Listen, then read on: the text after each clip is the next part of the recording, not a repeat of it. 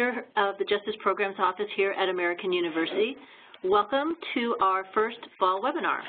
This is the first of about 6 webinars we'll be doing this at the end of 2016, and I hope you will be available to come to some of our future ones as well.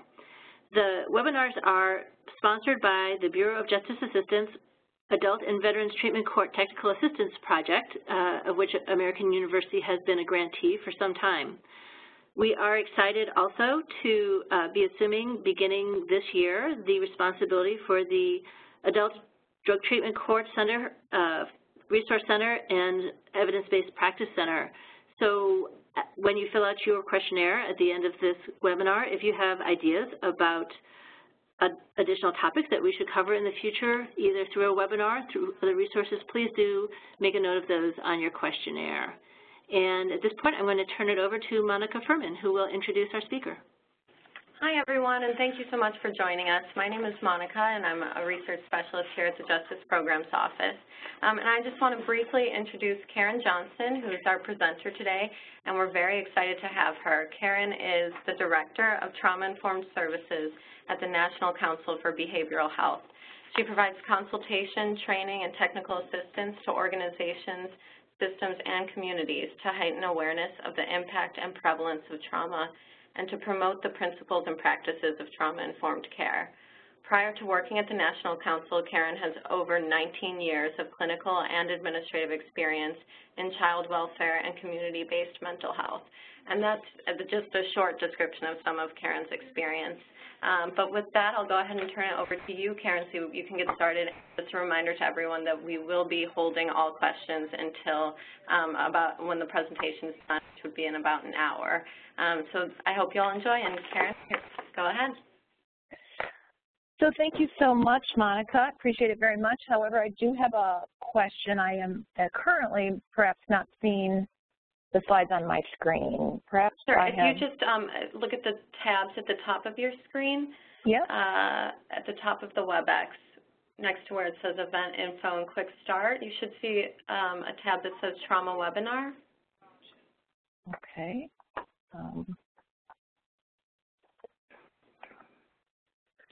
All right, so hold on one second, everyone. Thank you for your patience. There we go. Okay, there we go. Trauma Event Info, Trauma Webinar. There we are. Thank you so very much for helping me work through that. Thank you. So good afternoon, everyone. It is a pleasure to be able to join you today. Again, I'm Karen Johnson from the National Council for Behavioral Health. And I want to start today just with some reflections. So this slide contains a lot of pictures, and I wanted to let you know, first of all, that please know this presentation does contain pictures of personal and historical trauma. So please take care of yourself in any way that you need to. The pictures on this slide, when I talk about this slide, usually come in one by one, but this platform does not allow for animation. So I would ask you, in this case, to start on the top left slide. I was in a cab in Long Island on the morning of July 15th going to a training.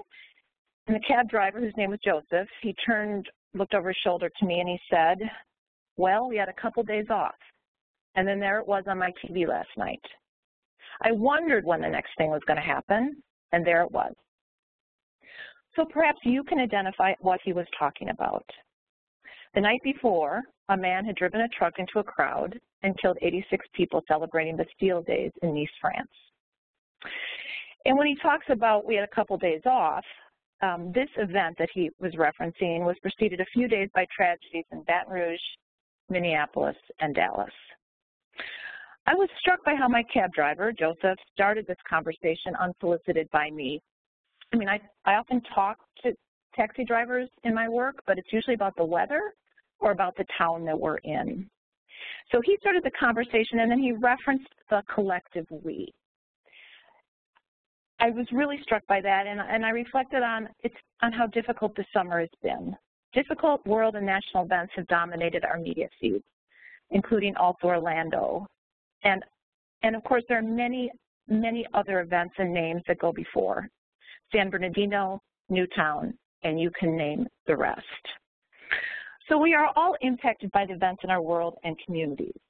Perhaps you or someone you know has been directly in the line of fire and you have provided support. We do know that a percentage of us on this webinar and many people we work next to every day, and almost 100% of the people served in treatment courts have been impacted by trauma. So that's what brings us here today. So very briefly, as Monica noted, I have worked in the field on the provider side, child welfare and community-based mental health for approximately 20 years before coming to, that was in Milwaukee, Wisconsin, and then joined the National Council in April 2014. In my current role, I partner with organizations across the country who are striving to become more trauma-informed. In my previous agency, we had been on a 7-year journey to become trauma-informed at the time of my departure, so I was able to see what it looks like on the ground when an organization is working to advance trauma-informed care principles. I was privileged to be connected to Dr. Bruce Perry while there and became certified in his model, the neurosequential model of therapeutics. Dr. Bruce Perry really informs our understanding of how the developing brain and body is impacted by trauma insults. And finally, I am the parent of an adult child with severe and chronic mental illness. Our son has been on a 7-year journey. He's 26 now and doing quite well, but he's been on a 7-year journey with mental illness. So after 14 years of being on one side of the table, I started to experience services from the other side of the table. It was a profound change for me, and I really saw how important it is for individuals in our services and our systems to be, and our organizations to become trauma-informed, the difference that it makes for families and people served in the system. Very briefly about the National Council, we are a membership organization that serves close to 2,800 behavioral health organizations, and through that we touch the lives of over 10 million adults, children, and families. We are located right in DC and provide technical assistance, training, consultation in many different arenas, and work and strive to impact legislation on the Hill to increase the access to high-quality services for the people who so need them. So why trauma in the courts? So as we're going to discuss, we're going to learn that the prevalence of trauma is high, and its impact plays a role in almost everyone involved and in treatment courts, and is reflected in the various components in our treatment courts. So many courts have come to understand that acknowledging the impact of trauma on court participants can lead to more successful outcomes and more engaging interactions. We know that courts that do not practice trauma-informed decision-making may inadvertently increase the level of trauma that individuals and families experience. So the quotes on this page, or on this screen, come from courts in Wisconsin, actually, and specifically Judge Mary Trigiano out of Milwaukee Children's Court, who is an early adopter of trauma-informed care and in her court system and a champion for this work. And you can see reflected in these quotes that really every aspect of our work in treatment courts is impacted by trauma. We have the participant who this quote reflects that he is, once he is connected to understanding of trauma and how that may have impacted him, he's able to reflect on how the trauma that he endured over the past 26 years has impacted his substance use. We have the psychological evaluation that reflects a woman who is truly struggling due to painful, emotionally debilitating circumstances that were part of her life trajectory, part of life events, but not her choice. We have the victim impact statement, which talks about the things that happen, but that we hear noises, we jump. And those are classic signs of being impacted by trauma. We have the investigation report, which talks about PTSD and how the participant is suffering from that. And then we have a quote related to divorce that notes that everyone involved in that relationship has been impacted by divorce, and the child's emotional well-being has been impacted as well. So SAMHSA has, our Substance Abuse and Mental Health Services Administration has created some really nice materials for this work, including the essential components of trauma-informed judicial practice, which I'm going to actually be referencing throughout this webinar, but I like this quote, which comes from that resource. Recognizing the impact of past trauma on treatment court participants does not mean that you must be judge and treatment provider. Rather, trauma awareness is an opportunity to make small adjustments that improve judicial outcomes while minimizing avoidable challenges and conflict during and after hearings. I like what that quote offers us, just freeing people to understand that those of you in treatment courts that are striving to advance this information, it doesn't mean you have to become the treatment provider. It doesn't mean you have to be an expert in mental health. It means that trauma awareness, again, can help to create a court and a system that is based on the information we know is most helpful to trauma survivors and creates the best outcomes. So very briefly, today's webinar is going to talk about an overview of trauma. We're going to talk about the ACEs study, the prevalence and impact of trauma and the ACEs study. We're going to talk about the connection between trauma and addiction, becoming a trauma-informed treatment court, and we're going to end the webinar talking about the needs of staff. A very important piece of trauma-informed care is understanding that there are multiple parallel processes involved in this framework. So this is about how we interact with the people we serve. So it's about how we interact with the people who are engaged in the treatment court process, the participants, but it's also about how we interface with our colleagues, how our employers interface with employees, how we interface with our community partners, with everyone. Every interaction is relevant in our trauma-informed care work. And so we always make sure that we talk about how this work impacts staff and how we need to be responsive to the needs of staff. So what is trauma? Again, SAMHSA helps us understand this through their resources and their work. They pulled together a panel of experts in 2012. This is their definition. Individual trauma results from an event, a series of events or set of circumstances that is experienced by an individual's overwhelming or life-changing and has profound effects on that individual's development. We call this definition the 3 E's. And some takeaways from here, it's important to note that trauma is defined by the individual. So we as service providers do not dictate how dictate how an individual experiences their trauma. We listen to how they are describing it, and if it's traumatic to them, then that is how they experience it, and that is how we proceed. It's also really important to note that traumatic events don't need to be experienced directly. So witnessing an event, community school, or domestic violence, for example, absolutely fits the definition of a traumatic event. So what are different types of trauma? I would ask you to follow up from the top left, and we'll go to the right and move through the screen. But so in this screen or this slide, we have again reflections of common types of trauma that we see in our work as service providers. We have child abuse and neglect, serious accident or illness, trauma that is suffered through war. We have natural disasters, and that picture on the screen is from the events that happened in Baton Rouge just this summer. We have significant illness, medical trauma, terrorism and political violence, witnessing domestic, community, and school violence, traumatic grief, separation and loss, and historical trauma.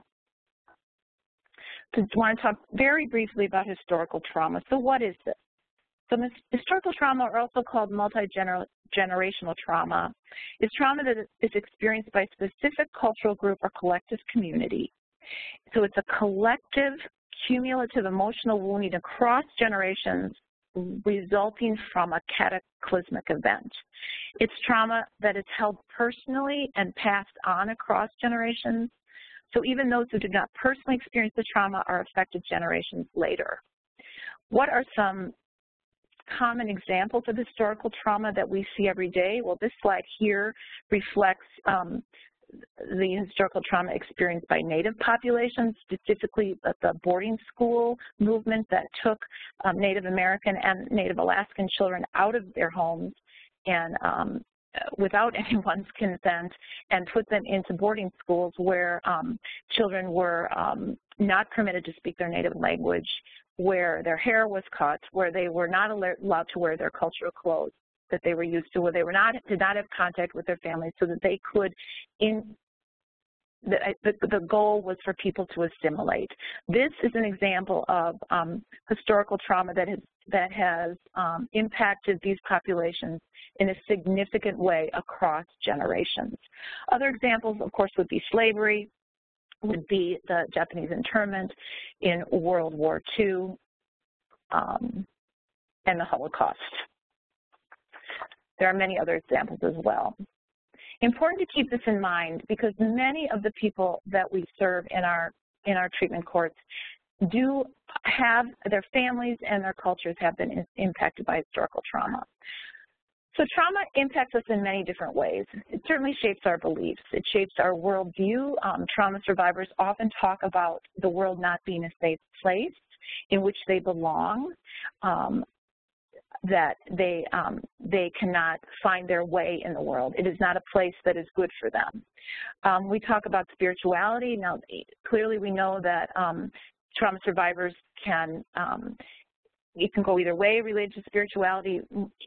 Often we hear that people say, well, if this God is so good, this higher power, whatever word we use, that people talk about or I'm taught about is so good, then I've been missed. I am not worthy, and somehow I don't belong here. And of course, spirituality can also spirituality can be a very significant resource for people who have experienced trauma as well. And sometimes people can become very rigid in their spirituality, becoming very, very concerned about religiosity, we call it, where people are very black and white about what is right and what is wrong. Those are some of the impacts, those are some of the ways trauma can impact our beliefs.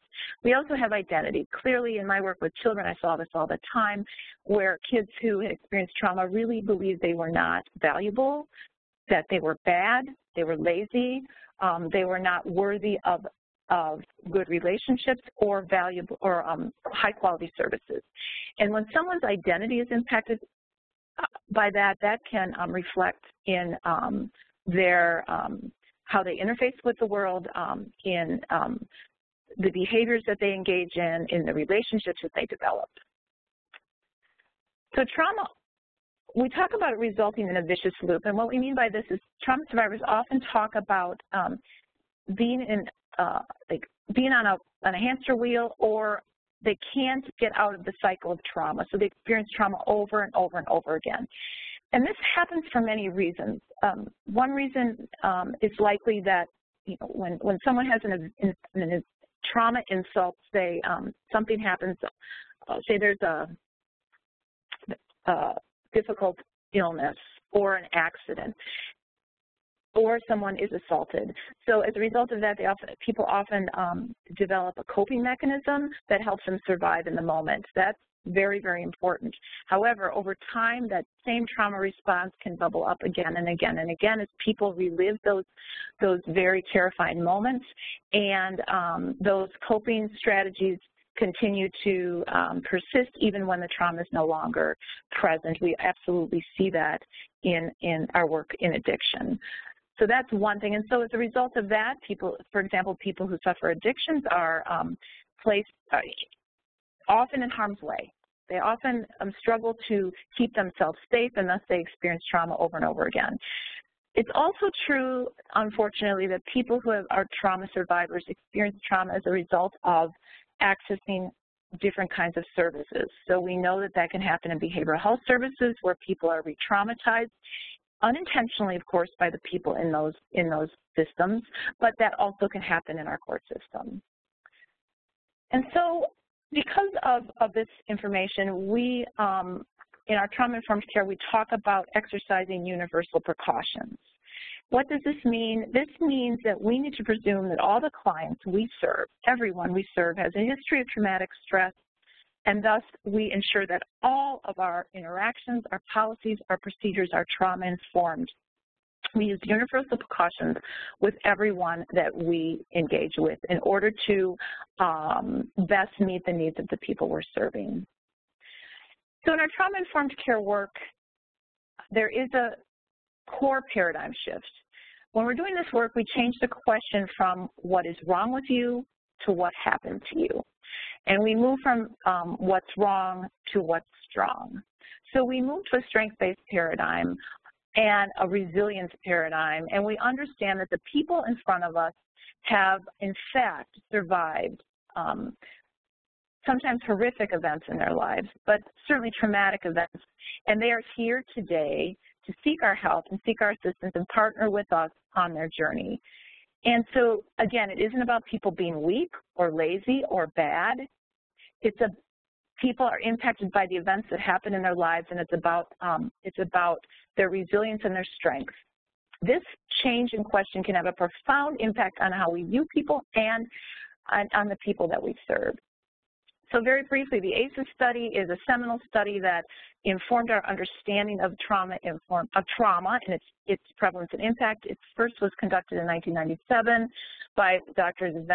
Vince Folletti and Robert Anda, came out of Kaiser Permanente and the CDC, and basically what happened is they asked 17,000 individuals in the Kaiser Permanente HMO to fill out a survey and to note whether they had experienced any of these things that are on the slide right now between 1 and 10. And then they were given a score, and their ACE score, it's called, was compared against their health outcomes. Because in the Kaiser Permanente database, they had all those health outcomes. And what they found was there definitely was a dose-response relationship between difficult things or adverse experiences in childhood and poor health outcomes in adulthood. So the more disease, the more adverse experiences, the higher the chance of some type of disease. So here's one example. We have ACE scores as it relates to suicide attempts. Attempting suicide is actually quite rare outside of populations that have experienced trauma. So in the first row here, we have 100 people who have 0 ACEs in their life, and we have 1 person who would attempt suicide. In the second row, we have 100 people who have 3 ACEs. In that group, we would have 10 people attempt suicide. The third row is 100 people who have 7 ACEs, and in that row, we have 20 people who have attempted suicide. So it's a 20-fold increase from 0 ACEs to 7 ACEs as it relates to suicide attempts. The same is very much true with drug abuse, which I think is obviously very relevant for you on the webinar today. So you can see that the blue column is 0 ACEs, orange is 1, light blue is 2, yellow, purple, white, et cetera, and the white is 5 or more. And you can see that in the graph on the left, if with a score of 5 or more, an ACE score of 5 or more, the percentage of having a drug problem is much higher than if the ACE score is 0. Same with ever addicted to drugs or ever injected drugs. So here's a list of, not the whole list, but a list of lifelong physical and mental and behavioral health outcomes linked to ACEs. Alcohol, tobacco, and other drug addiction, autoimmune disease, COPD, depression, anxiety, diabetes, multiple divorces, fetal death, STDs, partner violence, liver disease, lung cancer, obesity, anger management problems, skeletal fractures, suicide attempts, work problems, and the list goes on and on. So what Dr. Anda says to us is the impact of ACEs can now only be ignored as a matter of conscious choice. With this information comes the responsibility to use it. If you aren't familiar with the ACEs study, I would encourage you to go online. You'll find a plethora of information about it. It's been repeated hundreds of times since 1997 with the same results. And this information is incredibly relevant to all of our work, including our work in treatment courts. So very briefly, I want to talk about how, that trauma insults impact the development of our brain. There's a lot of research around this, and it's a complicated topic, but really the biggest takeaway is that our stress response system, or the stress response system of people who have experienced trauma, often becomes overdeveloped. And because of the neural pathways and how they're interrupted, trauma survivors often default to the survival response mode when experiencing any triggers within their environment. So it's very difficult for people who are impacted this way by trauma to respond, learn, and process. And of course, these are the activities and the functions that we expect of so many people in all of our environments, actually, children and adults. But again, people whose brains have been impacted by trauma do not necessarily respond in the same way that our traditional systems expect them to, and that's why we strive to create systems that are trauma-informed in order to meet the needs of these individuals. And please let me note, the goal is not to change the expectations or to lower the bar for anyone. It's to help them be able to navigate these systems so that they can be successful, so that they can meet their goals. Very briefly, just want to talk about the connection between trauma and addictions. We do know that trauma is a risk factor for addiction, and addiction is a risk factor for trauma. The very simple way to think about that is trauma insults, as I noted before, cause people to find ways to survive and to self-soothe, and that then can lead to addiction, and then addiction, as we noted, can lead to increased trauma. That's a very simplistic way to put it, but and it's much more complex than that, but the correlation is absolutely present. Dr. Gabor Mate is the person I would refer you to. He's a psychiatrist out of Vancouver, and this definition of addiction, I think, is helpful. Any behavior that is associated with craving and temporary relief, and includes long-term negative consequences, and that a person is not able to give up. And he talked about early emotional loss as being the template for all addictions. He has a wonderful book called In the Realm of Hungry Ghosts, and in there you'll learn about his practice working with homeless individuals in Vancouver who really are at the end of the road. Everyone else has given up on them, and his process working with them and his understanding of where they are at in their lives and in their addiction process. So I wanted to very briefly move on to talking about culture, understanding that we can never dismiss culture. We always have to remember that it's a very complex structure involving shared values, traditions, arts, history, folklore, ethnicity, nationality, language, religious beliefs, spirituality, social, economic status, social class, sexuality orientation, sexual orientation, politics, gender, age, disability, or any other cohesive group variable. And thus, everyone we serve and everyone we serve next to, all of us are impacted by our individual cultures. So yes, we are charged as service providers to be culturally competent, to learn as much as we can about groups of people, but we also are charged with understanding people's individual culture. And what we talk about as being culturally responsive is the best way to do that. So cultural humility is a way for us to always be in a learning stance around individuals and their culture who present in front of us. And we learn from the people we serve. We always have a lifelong commitment to self-evaluation and self-critique.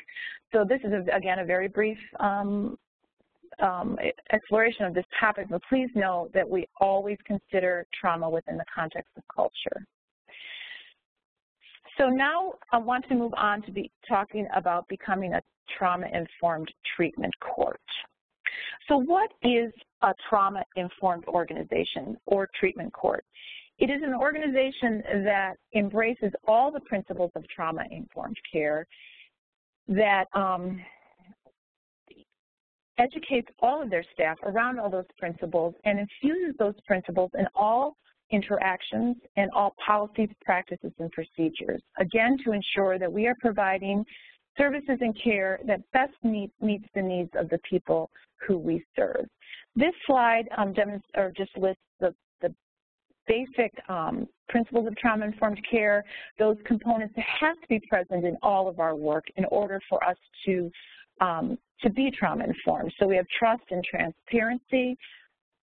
We understand that people who have been impacted by trauma are slow to trust, and thus it's imperative for us to understand that and to always understand that we need to earn people's trust, that we need to do what we say we're going to do, follow through, be as transparent as we can in our interactions and communications with the people we serve.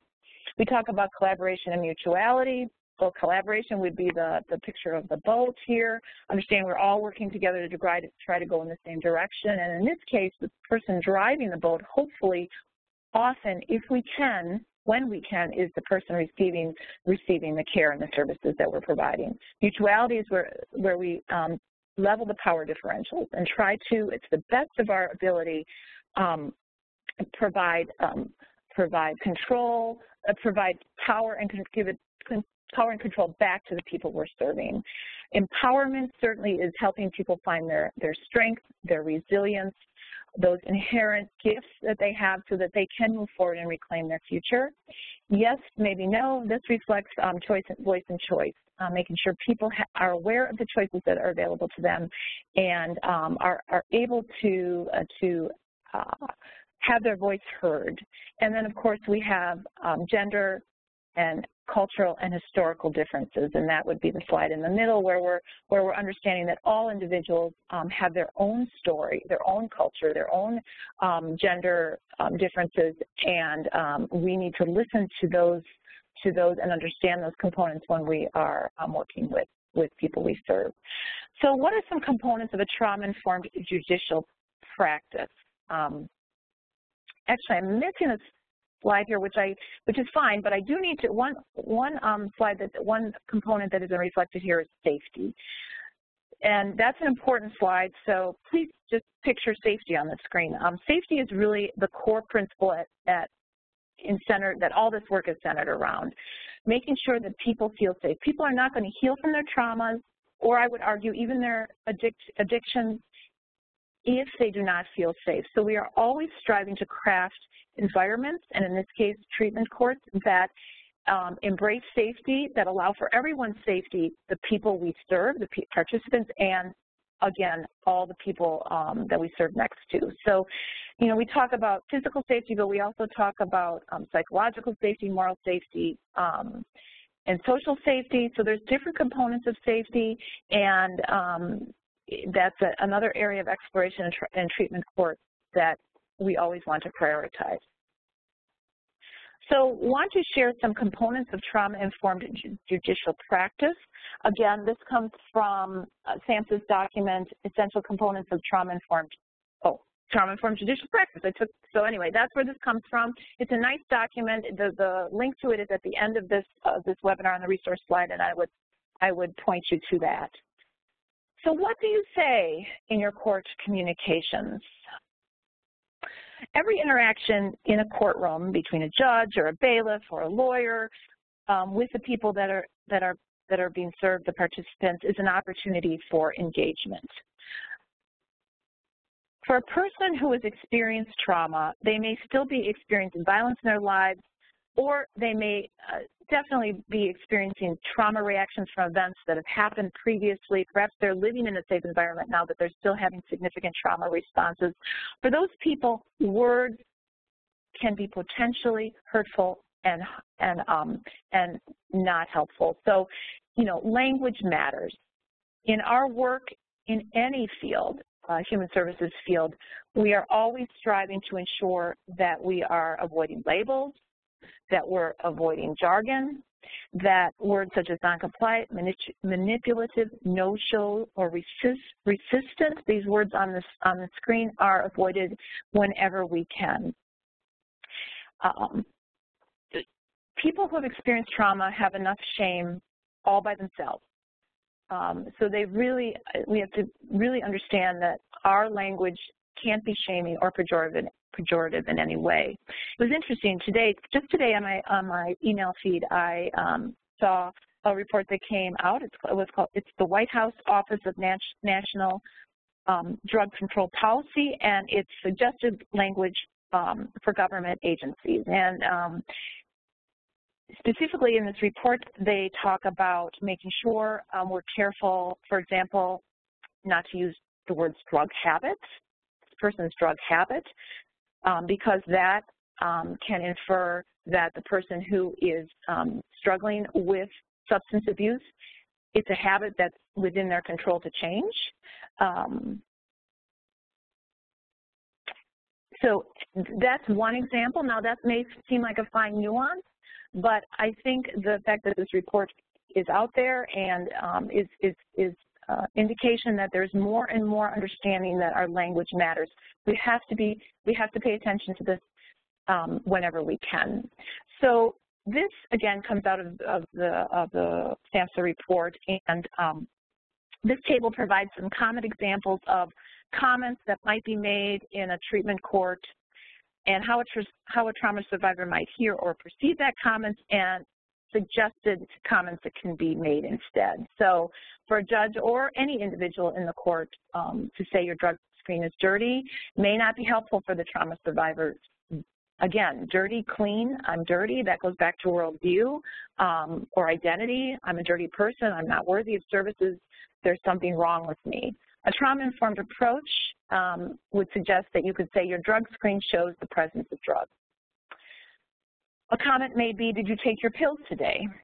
And while that may seem very neutral, I can tell you from experiences in my family, people who experience mental illness and substance abuse issues and are on psychotropic medication can have very difficult reactions to how we talk with them about medication. That was our experience in our family. So the reaction of a trauma survivor may be, I'm a failure, I'm a bad person, no one cares how the drugs make me feel. What's the alternative approach here? Perhaps the statement could be, are the medications your doctor prescribed working well for you? So again, trying to solicit the individual's voice, honoring their perspective, honoring them as a person in a very respectful way. So a comment may be, you didn't follow the contract, you're going to jail, we're done with you, there's nothing more we can do. Well, clearly I think we know that this might cause someone to feel hopeless, that they're at the end of the road, there's nothing else that can be done for them, so it doesn't matter how I behave in jail, we'll just give up. And clearly an alternative comment may be, maybe what we've been doing isn't the best way for us to support you, I'm going to ask you not to give up on recovery, we're not going to give up on you. Very trauma-informed. And finally, a comment, I'm sending you for a mental health evaluation. Again, this may seem benign, but I think the reaction of the trauma survivor here is very right on. It could be that I'm crazy, there's something wrong with me that can't be fixed, and people need to do things to me, so they're sending me away. A possible alternative approach would be, I'd like to refer you to a doctor who can help us better understand how to support you. So as it relates to processes and procedures, what do you do in a treatment court? So we know that a lot of what takes place in a legal proceeding, in a treatment court, can be confusing to someone in the criminal justice system, someone who's new in the system, or maybe someone who's even been engaged for a while in the system. So how do we give control and power back? For example, giving a clear explanation of what is going to happen can help alleviate fears and lessen the possibility that the proceedings may be disrupted because someone has become dysregulated. And of course, when someone becomes dysregulated, that means the court proceedings can't go on, but it also means that someone has taken a step backwards, and trauma-informed care can help us avoid that. So again, here's another chart, and this table talks about some common courtroom experiences, how a trauma survivor might respond to them, and some alternative approaches. So the first one here, a court officer handcuffs a participant without warning to remand him or her to jail because they have not met the requirements of their agreement with the court. Clearly, lots of anxiety about being restrained, fear about what is going to happen next. What's an alternative approach? The judge in this case can tell the court officer and the individual you attend to remand them that we're going to explain what's going on here. We're going to talk about why it's happening. Example here, the court officer will walk behind you, you will be handcuffed, et cetera, to help prepare people, to help diminish anxiety, create a little more safety. And individuals who are frightened and agitated are required to wait before appearing before the judge. So again, people feel like things are outside of their control.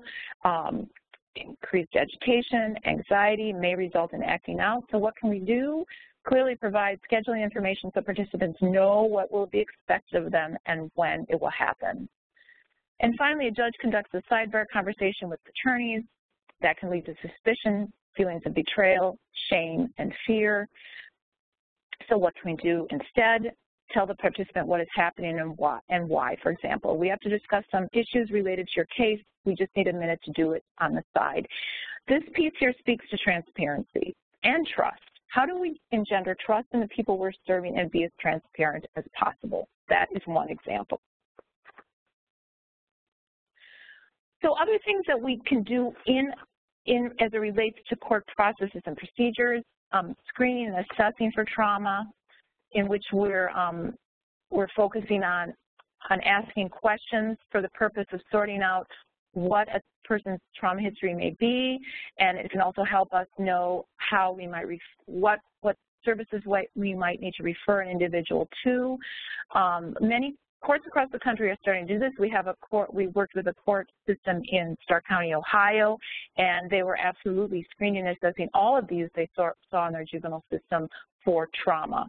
So, there's lots of components to this process. These are some of them need to be competently done, culturally relevant, never confrontational, coercive, or demanding, always done in a safe and supportive setting. It's also really important to note that we need to train everyone in our system. I think I've referenced it, but everyone involved in a treatment court system needs to be trained. So this is everyone from the judge and the bailiff and the police and the social worker and the lawyer and the treatment team, anyone, social workers, et cetera, and the people, I would argue, actually, the people who keep the courtrooms clean, the people who do the finances behind the scenes, the people who take care of client files, et cetera. Everyone needs to be trauma informed. And that is a core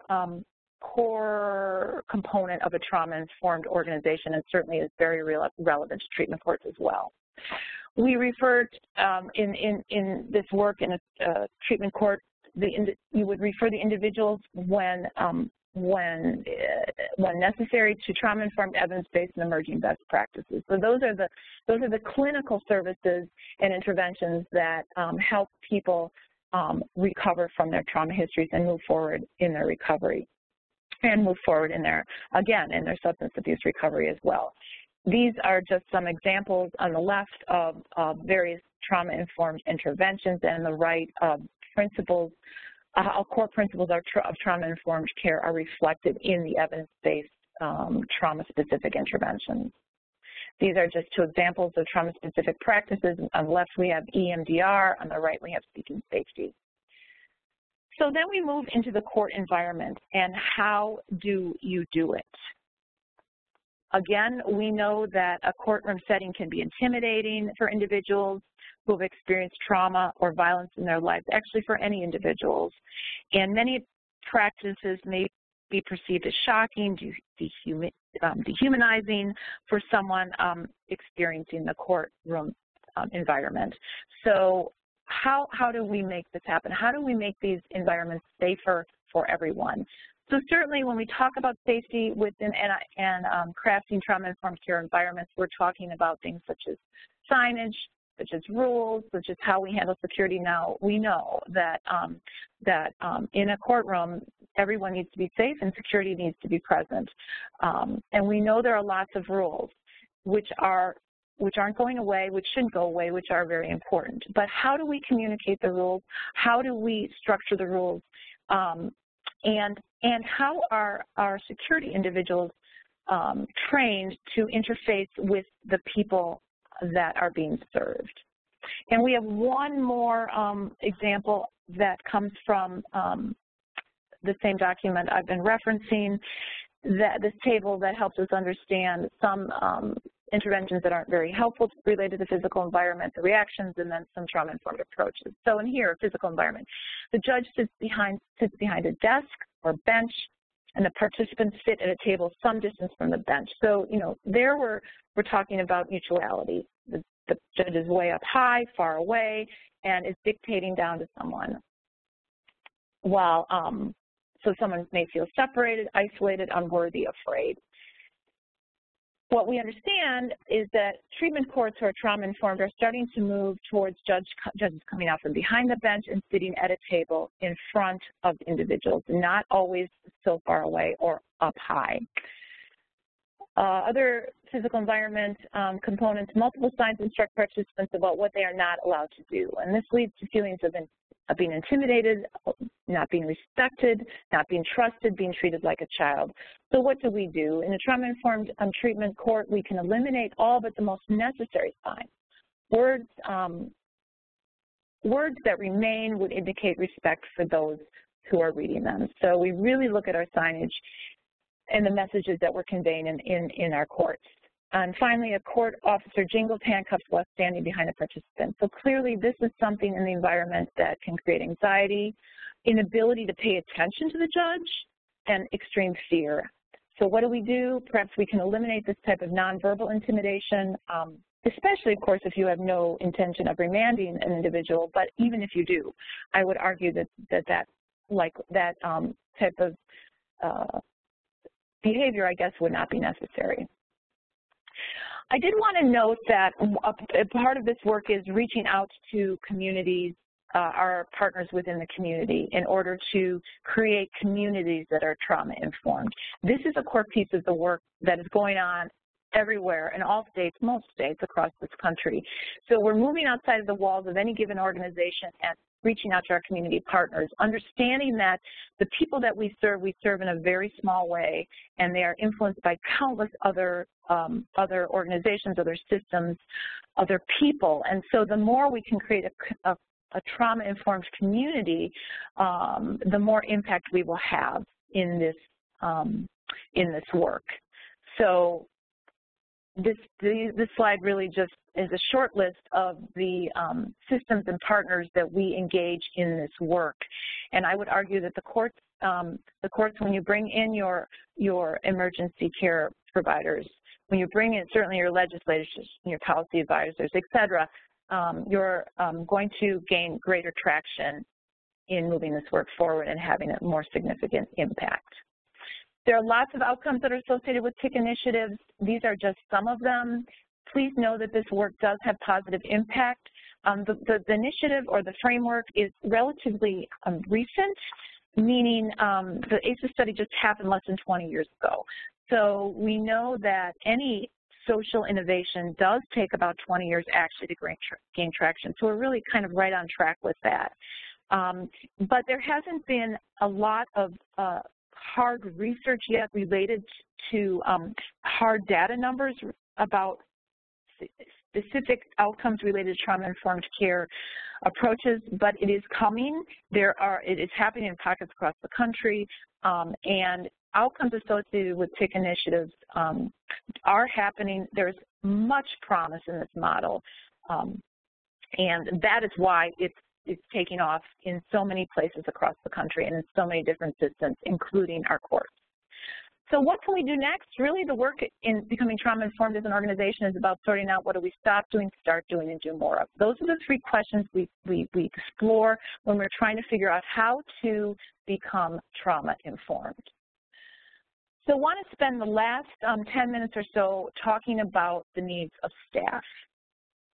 As I noted at the beginning, this work is about about the people we serve, but it's about just as much about the people we serve next to.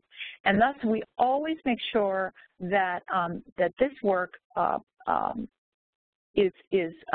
a focus on staff. And I think that separates us from other frameworks, other models that we've had, at least in behavioral health over the years, because models such as strength-based services or peer recovery services, while absolutely critical and relevant to trauma-informed care, have not included the staff, the needs of staff. And so this model embraces those previous frameworks and then also includes this new piece about focusing on the people who do the work.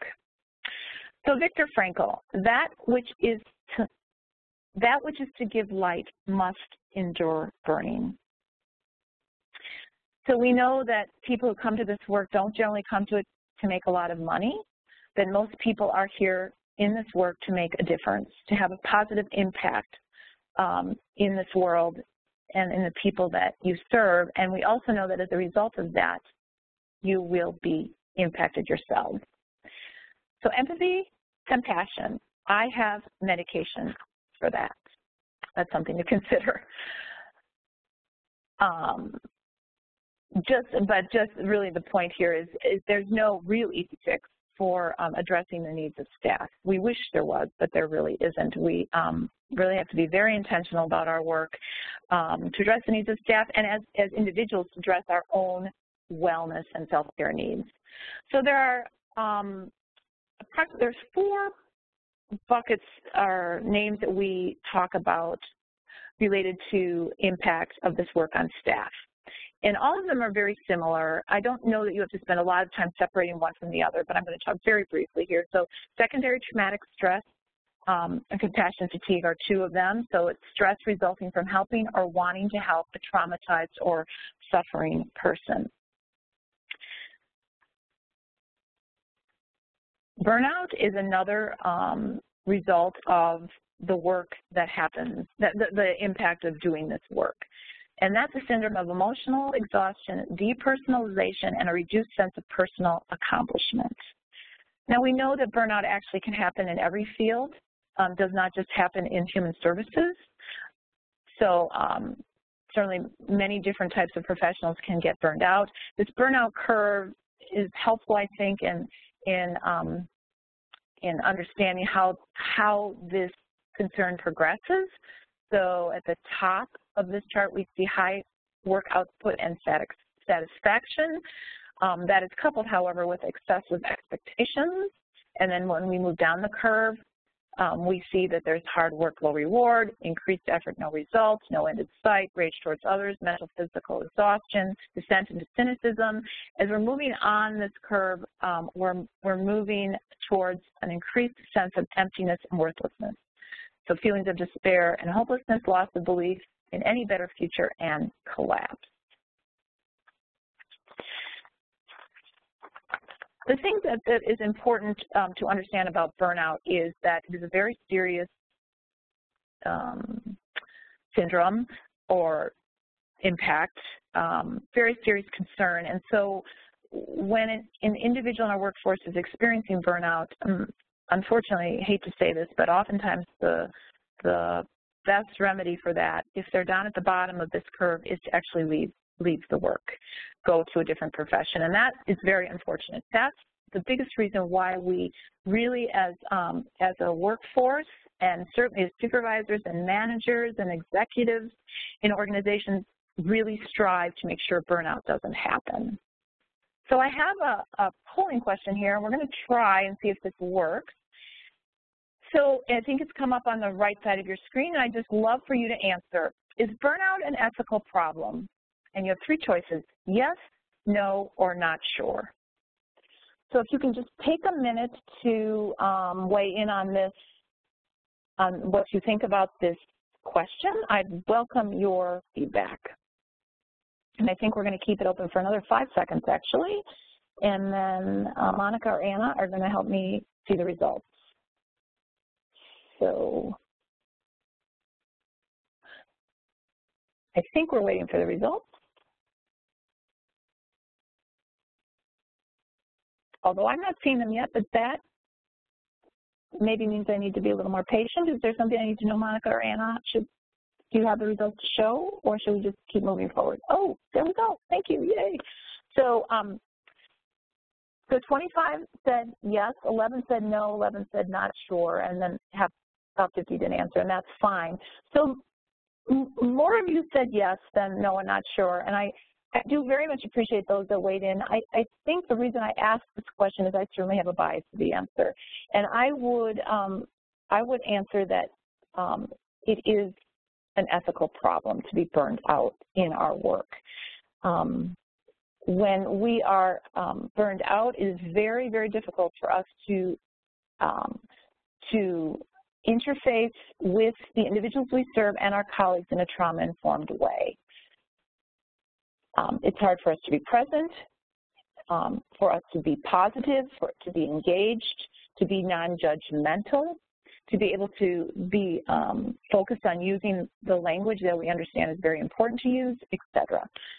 So yes, I would argue that burnout can be an ethical issue, something we really need to prioritize as we sort out how to support our workforce and how to ensure that we as individuals are taking care of ourselves. So thank you so much for that polling question. And I think, yeah, I can go on. That's great. Vicarious trauma is another workforce concern that comes up, and this is really transformation in itself of a trauma worker or helper that results from engaging with people who have experienced trauma. And really what happens with vicarious trauma is the classic outcome of vicarious trauma is someone's worldview is impacted. So a classic example would be, say, in this case, we'll use the example of a therapist, but it could be someone in a treatment court, someone who experiences treatment court every day. So in this case, a therapist whose client suffered a rape, that therapist may be impacted by starting to believe that her own daughter is going to also be raped, and so becomes very fearful of the world, believes the world is no longer safe for her or her family. That's an example of how we are impacted by the work and how vicarious trauma plays a role. So see, these are some of the warning signs, and believe me, there's lots of research online, lots of warning signs connected to all 4 of these concerns that I've mentioned. These are just a few of them. Some things, if these are happening in your life and in your work, may be warning signs that you need to take a look at how you can better take care of yourself. So being afraid to take time away from your daily activities, thinking the worst in every situation, reacting disproportionately or in a way that really doesn't make sense, that's out of sync with the event that just happened. Never taking a vacation, that is of significant concern. Forgetting why you do your job, decreased performance at work, constantly not getting enough sleep, not being able to sleep, or working too many hours so you can't sleep, increased arguments with your family, and a decreased social life. Compassion satisfaction is really what we're striving to achieve. So it's the pleasure you derive from being able to do your work well, to help others through your work, to contribute to the work setting or the greater good of society. And I would argue that most everyone who comes into this field really went into it to experience compassion satisfaction and would welcome the opportunity to create that in their lives, in their work. So what do we do when we're experiencing the concerns that I noted? Basically, we need to prioritize self-care at the individual, professional, and organizational level. First, I just want to briefly say that safety is paramount in our settings. I noted it previously, but in order to create a resilient workforce in which people can explore their fears, their anxieties, have conversations about what's going on, we need to have a sense of safety. We need to prioritize safety throughout the workforce. So it's as important for the people we serve as it is for our staff. So these next slides are really different kinds of self-care that we can engage in, that we need to look at and prioritize as we are focusing on our wellness. I'm sure you've all seen these types of lists before, and I know I've seen them throughout my training and work over the past 2 decades. And sometimes, like, quite honestly, it's like, oh my gosh, now I have to do one more thing. I have to eat healthy too while I'm trying to do all this work. And I understand that response because I've had it myself. But so the point of sharing these slides is not so much that these things are the things that are going to help you to mitigate the impact of the work you do, but maybe you have other things. So there's another thing. There's another category on each of these slides. Maybe there are other things that resonate with you that help you re-energize, that help you refocus, that help you be present every day. So again, you can do this work in a trauma-informed way. These are some examples of physical self-care that others have found to be very helpful, that I would argue most of us need to pay attention to. I'm not going to go through reading them. You will have these slides, so I'm just going to go through these fairly quickly. We move on to emotional self-care. That, again, is just as critical for wellness, for being prepared to do this work in the way that we ask you to do in a trauma-informed care organization. Spiritual self-care, this is often very helpful to many individuals. I would point to the second one in the second column, express gratitude. We do know through lots of research that having a stance of being grateful for what's in your life, for being able to find small blessings and large blessings, can help people really be very resilient and stay in a positive place in order to be able to do this work. And workplace professional self-care. Please take time to eat your lunch. Connect with your coworkers. Find things that are growth promoting for you that contribute to your professional development. Balance your workload as much as you can. Find a workspace that's comfortable and comforting. Make it so if you can. Regular supervision or consultation, incredibly important. Please, I'm not sure what your practices may be, but we need to prioritize it always. Again, ensuring that we're connecting with others and we're able to express our fears, anxieties, concerns, stresses with our supervisor and find out other people's ideas on how to take care of ourselves, ideas about what might work for us, suggestions, etc. Feeling connected in the workplace. We know that this is really being connected as human beings. We're hardwired for connection, and this is just as important in the workplace as it is in any of the other places that we hang out, such as church or community centers. It has to happen as work, and work is at the workplace as well. So the need to belong is overlooked in the workplace. We don't often do enough to facilitate connection, while we often implement programs, systems, and structures that have a tendency to alienate and cause divisiveness. And the impact of failing to create a sense of belonging with our employees not only affects how much they enjoy their work, it has a significant effect on their ability to be productive. Caregiver health, this is a question I ask everyone at the end of my trainings. We always wrap it up with a conversation about when was the last time you experienced joy at work. I think it's a relevant question. It's interesting when I'm in a room with a group of people, I always get 2 or 3 responses right away, and then other people slowly raise their hand. And there's often a large group of people who don't respond. Now, I don't make judgments about that because it's been a long day of training. They're often tired and are just done and want to go home. But what I do reflect on is there likely are people in the room who don't experience joy at work. And if you're one of those, I would encourage you to rethink that. How can you craft your wellness, look at the different components of wellness that I just talked about, and move forward to experiencing joy at work? Because when you experience joy at work, 1, that enriches your life, but 2, it absolutely impacts your connections and your relationships with your coworkers and impacts the work and the quality of the work that you do with the people that you serve. This is an app that you can find on your phone related to provider resilience. The ProQual is a well-utilized tool that helps us rate where we are related to compassion, satisfaction, burnout, secondary traumatic stress. And there are lots of apps on the phone, lots of ways technology can assist us in our wellness. It's just one example. And then here are some more resources related to staff wellness, to compassion, fatigue, self-compassion, etc. And then finally, I wanted to just share these resources that are specific to the work in a trauma-informed treatment court. And I think that brings us to the end of our slides. We are just a little bit past the hour mark, but I think we do have time for questions, and I would welcome those. Great. Thank you so much, Karen. That was excellent. I do want to remind everyone, first of all, that if you do have a question, feel free to submit it in the Q&A panel, which is on the bottom right side of your screen. And for now, we'll get started with one question from an individual who is asking, in family treatment court, some of the parents have just had their children removed from their custody, which is a trauma in and of itself.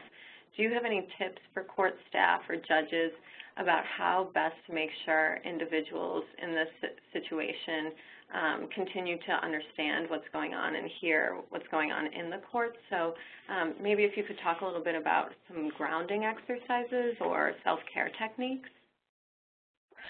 Thank you. A wonderful question. You bring up grounding exercises, and in fact, those are there's lots of information about it online.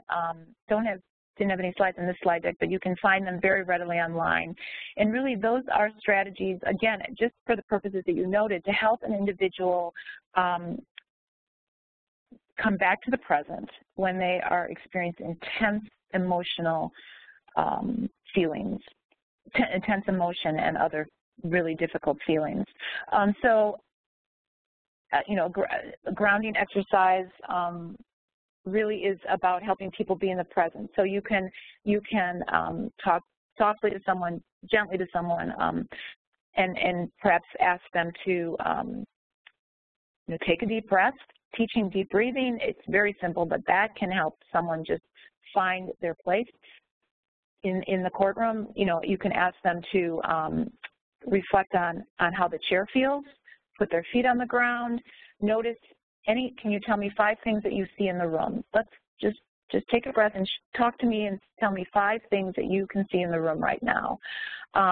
Or if that may not be helpful in the treatment court if someone's already, or in a court system in which someone's already triggered by the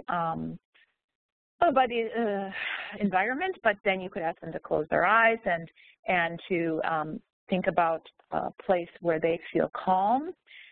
Go to that place. You can ask them to think about what are some smells that you enjoy, that if you can't smell them now, what do you wish you can smell? So perhaps it takes them back to their kitchen where they have, there are aromas that are very comforting. So it's really about bringing people back to the present, helping them to take a breath, helping them to move out of the survival mode, that mode that is causing them to be very reactive, maybe even aggressive, maybe even dissociating, so they may be fainting or just not present, and helping them to move away from that and being able to access other parts of their brain. So it's a really good question. I think, I worked in child welfare for close to 20 years, and there's no question that those are just difficult situations for everyone. And of course, parents who have just been separated from their children, clearly that could be one of the most extreme examples, or just a time when people are really, really reeling from what's going on. And so again, I think it's about being respectful, being kind, making sure people are aware of anything that's going to happen, aware of the schedule for the day, what the judge is doing now, what the lawyer is doing now, offering opportunities for them to ask questions so that we can provide information. And I know there are limitations within a court setting about how much we can engage people in all of their questions, but then saying, so if we can't answer these now, we're going to go to a room afterwards, and we're going to sit and we're going to talk about what other questions you have and how we can help, and we're going to talk about the different resources you need. So great question. Again, as it relates to grounding techniques, I would go online. You'd find a lot there. Seeking safety is an intervention, a group-based, peer-focused intervention. Often peer-focused, it doesn't have to be, but it can be led by peers, or it can be led by people at any level, master's level, et cetera. But the Seeking Safety curriculum does have a lot of very nice grounding techniques within that. So that may be that it's just a book, and that may be helpful. So thank you for that question. Great. We have another question that came in regarding language. If a client identifies a urinalysis as dirty, do we reflect that language or try to reframe or change it?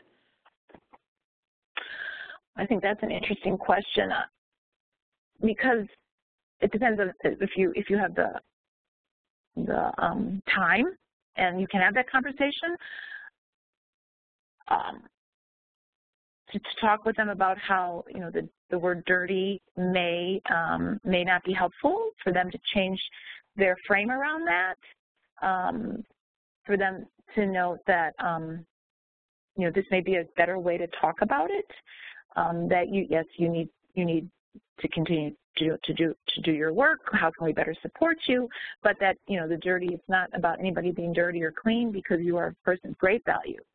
And you are a person who's very strong and incredibly resilient, and you're here today to tell us about that. And so maybe you want to, when you're talking to the individual, you can say to them, maybe dirty isn't the best word. We're trying here not to stop using that word. We know we've all used it together in the past, but in our treatment court that's trying to become trauma-informed, we're trying not to use it. So let's talk about different ways you can talk about it and not use that word. I don't know if I guess as opposed to whether you flag it right away, we have to be within the context of a conversation. So you just have, and I'm sure you know this, whoever asked this question, but you want to be careful not to share that new information in the way that would cause them to think they did one more thing wrong. They said a word that isn't the right word, because that's not the message. It's just, yeah. And I'm guessing the person who asked that question understands that. So that's why I say you want to do it in the context of the conversation when you have a chance to explore how that cannot be a helpful word to use. Great, thank you, Karen. And I just also had a question. Do you have any advice if individuals are encountering people in their treatment course or their organization who maybe are a little bit resistant to trauma-informed care and trauma-informed principles? Do you have any suggestions on kind of how to persuade them or continue to implement these changes? Really great question. We focus on that a lot in our work with organizations across the country, because it is very true that people on this journey within organizations are all along the continuum of understanding how it can be helpful, understanding how why we need to do it, so different levels of buy-in. And there are definitely skeptics. There are definitely people who believe this is the flavor of the day and it will pass. And this isn't any different than all the other initiatives we've done in the past. So, so in our work with organizations, we definitely focus on communicating for buy-in, which is an important step in implementing this kind of complex change. It really is a cultural change. It's multi-yeared, by the way. It doesn't happen overnight. It's a marathon, not a sprint, and it's complex. And there is really there's not, well, we don't work with a toolkit to help people just check boxes and then move forward and say they're trauma-informed. It's really about helping individuals embrace the principles of trauma-informed care that I talked about and using those principles to move forward and behave in a different way. And so that, what I just described, isn't about checking a box. It's just not that black and white. It's a process. It's not a program. It's a process. So back to your original question, we do often have to explore how to bring skeptics along, and we do have to make the case that this is of great value. So some ways to do that is to bring the voice of lived experience into the work. That is a core component of this work, bringing the voice of lived experience. So I'm grateful for this question and answer session, because I get to address that. We always want voice and choice. We talked about. We always want to have that voice at the center of the work, and one of the ways that can be helpful is when individuals who have benefited from a trauma-informed care approach can talk about it, can talk about how it felt for someone to finally stop asking what's wrong with you and to start asking what happened to you. There's lots and lots of stories around that. For individuals to be able to tell what it felt like when seclusion or restraint was no longer used and other interventions were used in place, and how helpful that was. Or to talk, or for an individual to talk about how terrifying seclusion and restraint actually is. So that voice of lived experience can be very helpful in helping communicate this message. And then data. Whenever we can show data that tells us that, in fact, our workforce has been impacted in a positive way, we have less turnover, we have less staff sick time, or our client outcomes have been impacted in a positive way, more engagement, more successes, more people transitioning in a positive way and moving along in their treatment, those types of data can actually make a difference for our leaders, for our board of directors, for our communities, for our mayors, et cetera. And it is also about bringing those leaders on board.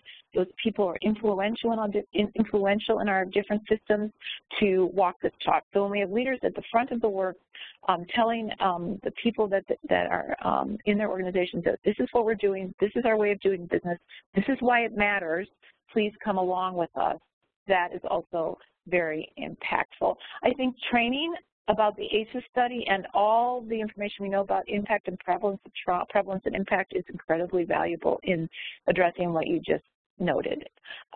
So oftentimes people, when they sit in, when they attend a training on trauma-informed care, like a Trauma 101 type foundational training, they do come away and say, aha, that makes huge sense, I get it.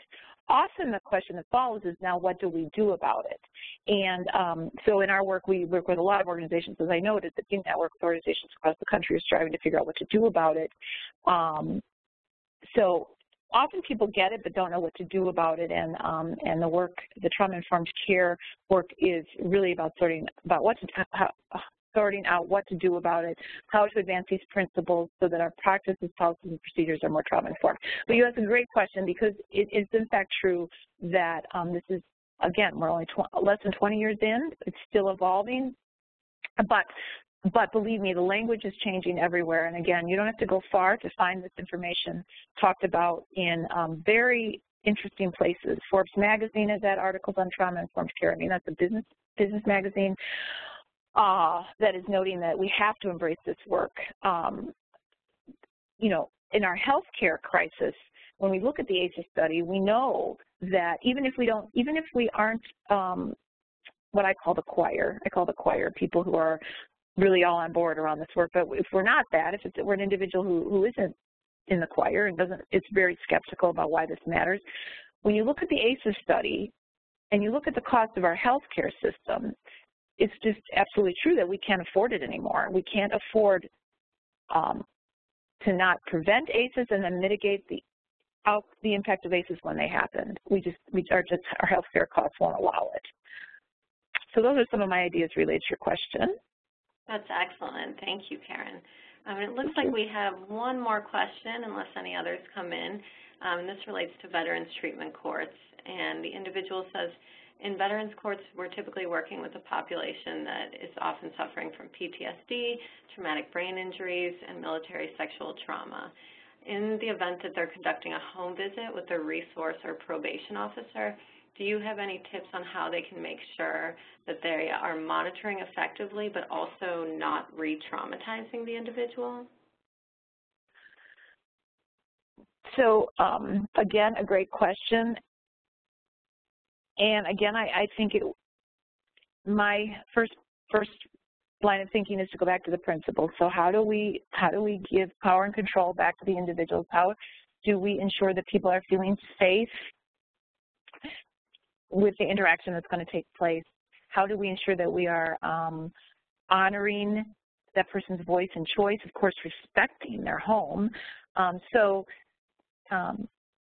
think it's about how we present ourselves in the home. It's about always asking permission. Can I sit here? Is this where you'd like me to sit? And then, et cetera. That's one example. Always asking permission for anything you're going to do. But then, again, laying out or outlining what's going to take place in the half-hour visit or whatever it is. This is why we're here. This is why we need to be here. This is what we're going to do. How does that work for you? Please tell me how we can make this easier. how can we best meet your needs? You know, I'm not sure all the components that would be at play here, but I'm guessing that it's individual. You know, maybe there's, it has to happen, it's mandated, so it's not a volunteer thing, so it's that the individual can't ask you to leave necessarily, but to acknowledge that and say, I know this is difficult, thank you so much for having me. I know you perhaps wish this wasn't going to happen. Don't want to make assumptions, however, but if you believe that's the case, you could likely say that. And so how can we partner together to make this half hour most effective for you, most doable for you? And I mean, you know, I'm just thinking as how I used to approach home visits when I was in child welfare, was in the home a lot. Always making sure you're engaging the individual and care about them as a human being can make a huge difference. So honoring what's on the walls, if it's a place that you can do that, you know, asking questions about the people that are reflected in the pictures in the home, engaging the individual about what their needs are, et cetera. So those are some of my ideas. Always, of course, another thing that always comes to mind is making sure you are, in fact, safe as the home visitor, that, you know, there's lots of training around that as well, ensuring everyone's safety in a home visit. So well, one piece to consider is how would you exit? You know, you don't ever want to be in a situation where you can't exit. If it's a place where your gut is telling you should be, can't necessarily be there, how do you get more support and come back? All of those things. So I'm maybe rambling or brainstorming a little bit, but I think when we go back to the core principles of trustworthiness, transparency, collaboration, mutuality, paying attention to cultural differences, empowerment, and then safety, always about everyone's safety. And just, again, paying attention to language. And if it doesn't go well, not judging anyone, making sure you understand this is no one's fault. It didn't go well today, but we're going to try again tomorrow. And, of course, if someone becomes dysregulated or escalated, then ensuring you have the backup you need to make sure everyone stays safe. Great. Thank you, Karen. And it looks like that's all we have for questions. So I think we'll go ahead and wrap it up here. And I want to thank everyone for attending today's webinar. And as Tracy mentioned at the beginning, we have about 5 more webinars coming in the next month or two. So stay tuned for that. And we will be sending out a link to the recording of today's webinar, which we'll be posting on our YouTube page, as well as the PowerPoint slides and a couple of supplemental documents as well. So if you have any questions, feel free to reach out to Karen or our office at justiceatamerican.edu. And thank you all for your participation today. And thank you, Karen. Monica, can I just say one more thing? Thank you all. Thank you, everyone, for the work that you do.